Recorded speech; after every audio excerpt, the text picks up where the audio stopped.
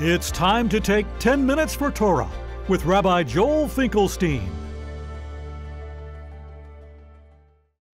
Welcome to our discussion of Parshat Tetzaveh, two Torahs. Rav Yaakov Meidan, one of my great teachers at Yeshivat Har Etzion, pointed out that there are two sources of learning Torah, learning the Word of God and the intent of God in the Beit HaMikdash and in our tradition. One, of course, is from the Aron HaKodesh. One, of course, is from the Word of Torah. One, of course, is from the Ten Commandments. One is, as it says, the end of Parshat Naso, when Moshe comes to speak with God, he hears the voice speaking to him, between two cherubs that are on top of the Holy Ark, and he spoke to him.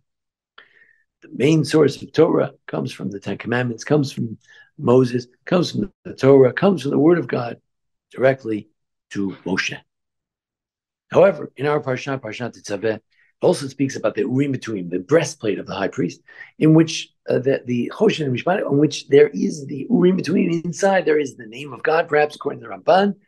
Something makes the prophecy come through that, and it's V'shalov Mishpat Urim. It says in Parshat Pinchas, if you have a question, you go to the Lazar, you go to the Kohen Gadol, the high priest, and you ask him the Mishpat Urim, the laws of the Urim, what the Urim has to say. For instance, David wanted to go to war. Yes, should he go up? Should he not go up? Will God hand him over or will he not? If Eli, the high priest, wanted to know if Hannah was a righteous woman or not, the breastplate told him, Kishera, she was a righteous person. And with his wisdom, he's supposed to understand with his sense of prophecy, you should understand it doesn't say shikara, that she's a drunk woman. It says kishera, that she's a righteous woman. So how do you answer questions?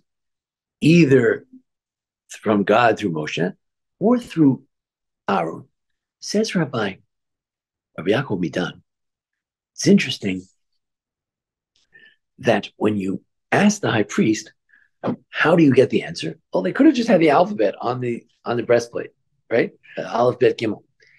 Instead, they have the names of the tribes, and they write a few other things, Avram, Yitzchak, and Yaakov, and the Shivtei Yisroel. And with those words, you have all the letters you need, and then those letters light up. So what's lighting up? The 12 stones, and the names of the tribes, the names of Avram, Yitzchak, and Yaakov. Why? Because we get the Torah not only from God through Moshe, but also through the tribes. Isn't that interesting? In other words, the Torah has to come not just from heaven, but it has to go through the funnel of the Jewish people. You have to wonder, oh, well, usually this chicken would not be kosher.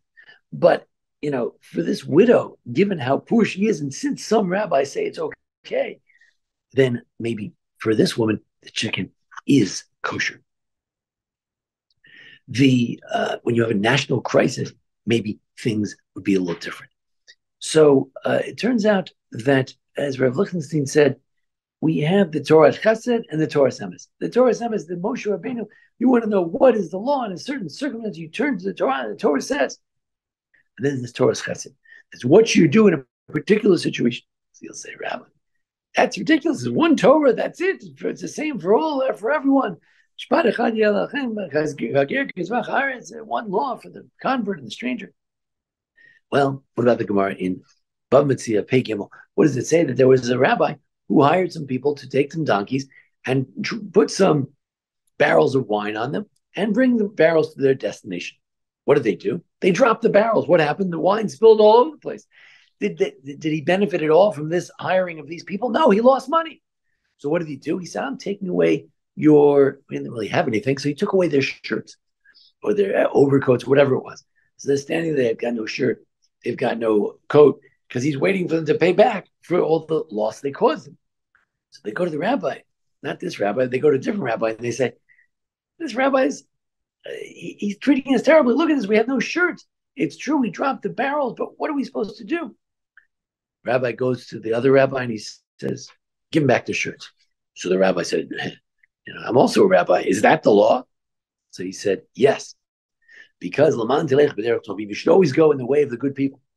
But then the workers came back to the second rabbi and they said, Rabbi, we have nothing to eat. We were supposed to get paid that day, and then we would eat supper, and we'd bring home food for our family. Instead, he not only he took away our shirts, now we got our shirts back, but we have no money, we have no supper. So he says, Rabbi, you have to pay them for their work. Pay them for their work. Dina halchi, is that the din? Is that the law? Is that the halacha? And the rabbi said, yes. Because you have to walk in the ways of the righteous, because you have to do what's right and good in the eyes of God. As the Ramban describes, there's a verse in Deuteronomy that describes that beyond the letter of the law, we should always do the right thing. For instance, you have a neighbor and he wants to buy your house, but instead you sell it to somebody who doesn't even live in that area. How could you do that? Sell it to him. For instance, you have some orphans who sold their family home, and 20 years later they finally get enough money together and they want to buy it back. They come and they say, hey, can we have our house back? After 20 years? And they say, yes. We were dispossessed. We need this home back. So Hasita Yashavato, do the right thing. Is that the law? Is that the way it should be? No, if you look in the strict law, no.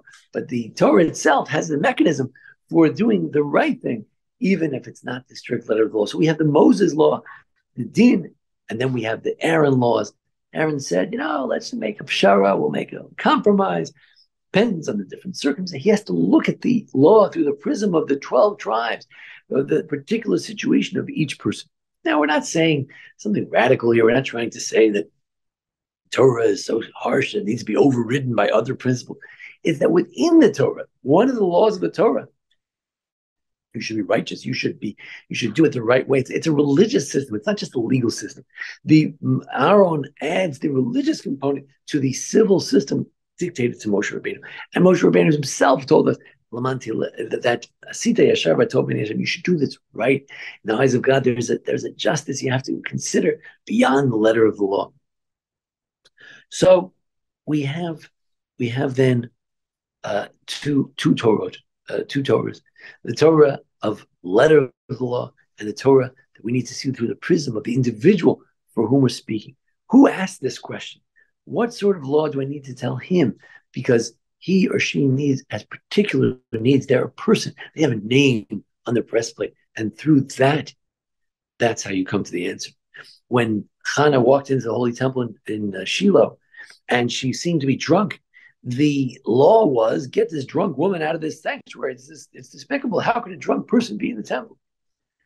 But if you look at the names of the Jewish people, if you look at her heart, if you look at the person, look them in the eye and see what's going on, you discover that she's Shirah. She's a holy and righteous person. You see that there's a broken heart, that she came to pour out her heart to God, that she needs a son. You give her the bracha that Eli, in fact, did. God, give your request that you're asking from God.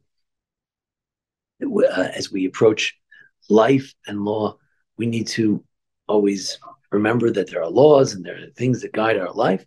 The Torah is incredible, and every law in it is righteous. All the laws of the Torah are amazing and righteous, but yachdav, together with the principle that's within the Torah, that you should go beyond the law itself, that you should sometimes compromise, that you should do lifnim mishur adin, you should go beyond the law, that you should do what's good and the right in the eyes of God.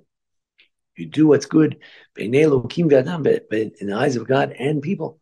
Then and only then we will have the two Torahs working in unison, and we will truly come to the right and just, the yashar, that which is just, that which is right, that which is true, that which is Torah, and the tov, and also we'll be good about it. We'll see it through the prism of the human experience, and the result will be both true and good. Thank you very much for joining us here at the Baron Hirsch Congregation for this discussion. Join us each week for the discussion of the Parsha and the holidays. Thanks to Jason Lefkowitz, our producer, and thanks to our sponsors, Barney and Karen Appis. Thank you. This has been 10 Minutes for Torah with Rabbi Joel Finkelstein.